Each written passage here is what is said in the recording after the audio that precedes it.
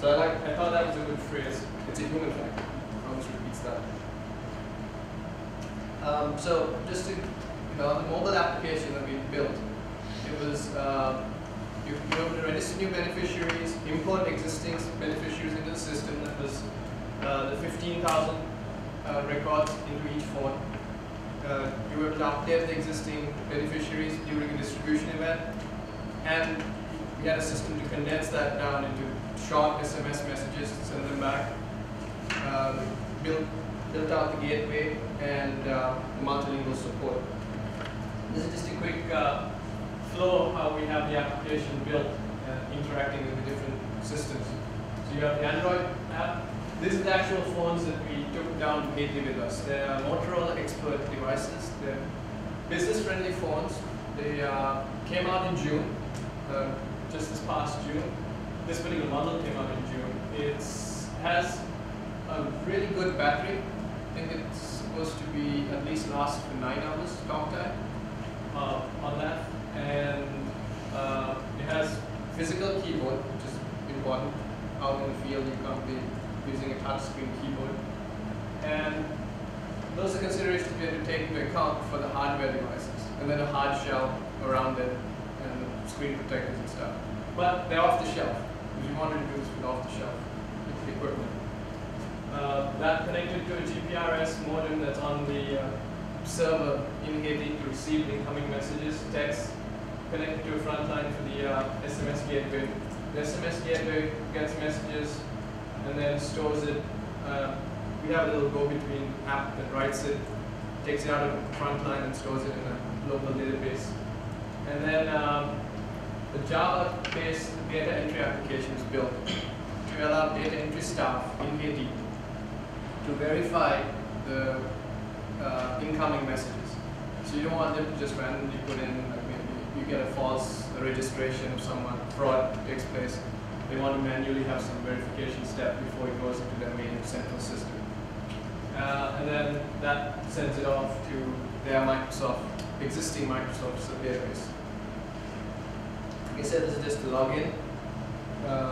The UI got registering new beneficiaries, checking the messages, and updating beneficiaries. So these are photographs that we took in June, July at least, early July. This is a registration and training taking place at the same time. We took the devices out with us, with nurses, and that's a UNICEF-funded dispensary out in a rural area. Right next to that, there was a huge cell tower. So reception is not a problem at this location anyway. You can see the ACDA worker vehicles in the foreground here, but this is sort of the registration process where a beneficiary, a pregnant lady or infant, they bring in, do an evaluation, they get a physical card, and then they register them into the system. So they're using the phone there, the nurses, and they're registering them and submitting. So to do a comparison, we had one nurse actually do it on paper and another do it on the phone. Mind you, these nurses hadn't really trained yet on using it, so they were not familiar with the device.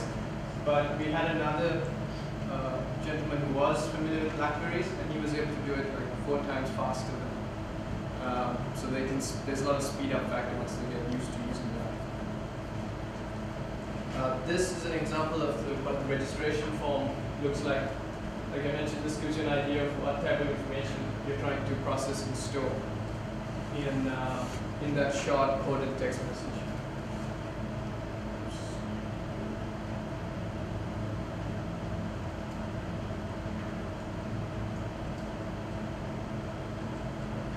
So that's for the health beneficiary registration. Here you're doing a registration for agricultural beneficiaries. The types of information you're trying to track, the locations, what category they belong to, what amount of land, what type of aid are they receiving, seeds, tools, and working with the partners, etc. So the other part of the program is the actual management of these distribution events. So to give you an idea of a distribution event, these are two sites that we did field tests at. I was at RCOS here, the distribution point there. We processed about 124 people in, say, around 3 hours or so. But we were doing training. We had about 10 nurses that we were training. At Lanerolle, in the Belance area, they had teams. They had to process about 700 people that day, and another 300 or 400 the next day. Spread over 2 days, over 1,000 beneficiaries. So you needed a process that was efficient and could get through the number of people quickly. So the way the system does distributions is you have it's administrative based. So you have an administrator who sets it up, puts it in distribution mode. You can go in, you would specify that it's a distribution event, just select the location and then hand over to the nurse at the site. And she starts entering as they come in, as they get processed, people come up, give their ID number, and then they process it and say, is this you? Verify the information, make an update to the person. Was there a change? Yes, no, are they present? You got their food. And then they process them and go on to the next. After the event's finished, you collect up that information and create a set of bulk messages. And then these messages are what you'd send off back to the server. So say a distribution event of, I believe a distribution event for about 1,000 amounted to around like 70 messages. So you compress that information down to bulk text. And during the field trials, we found that using the system, they were able to process about 100 to 120 beneficiaries an hour, going through, typing them up. This is just a quick look at the numbers from the field. We had, like I said, in Lanerolle, nearly 1,000 people processed through, and in Beta Orange, they have processed another 450 or so. Tiok was where I was in Grand Gossier. Like I said, we had like 124 and a group of registrations. The color scheme's not so good, but these are new registrations that we did. And then Côte d'Ivoire, we sent another team out to Côte d'Ivoire, another location. They didn't have a distribution event. They just did new registrations at that site, sent them back. So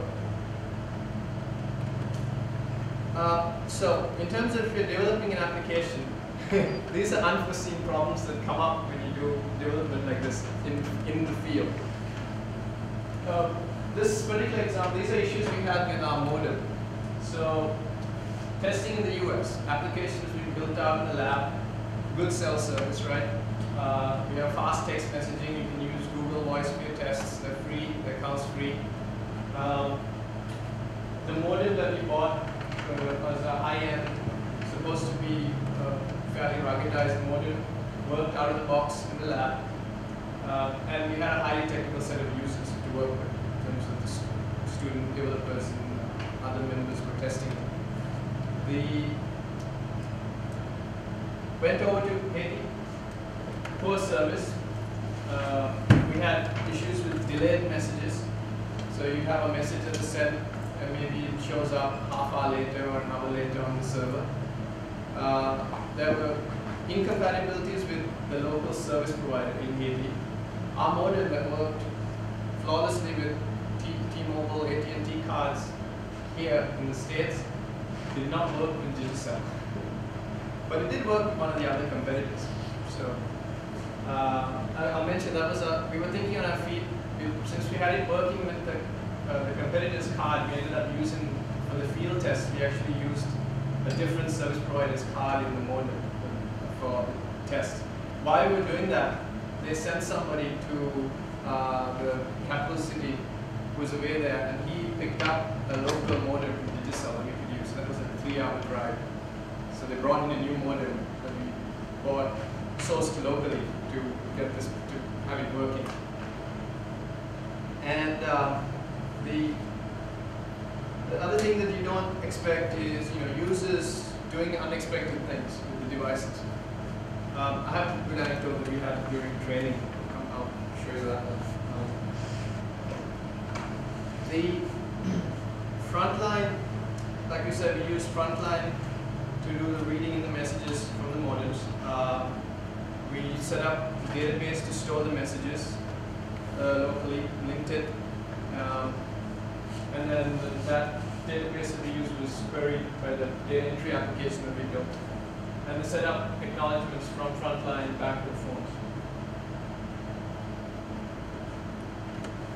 On the server side, we can set up just a Java application, Java-built application, display the messages as they come in for the data entry staff member to verify them, and upload it to the central server.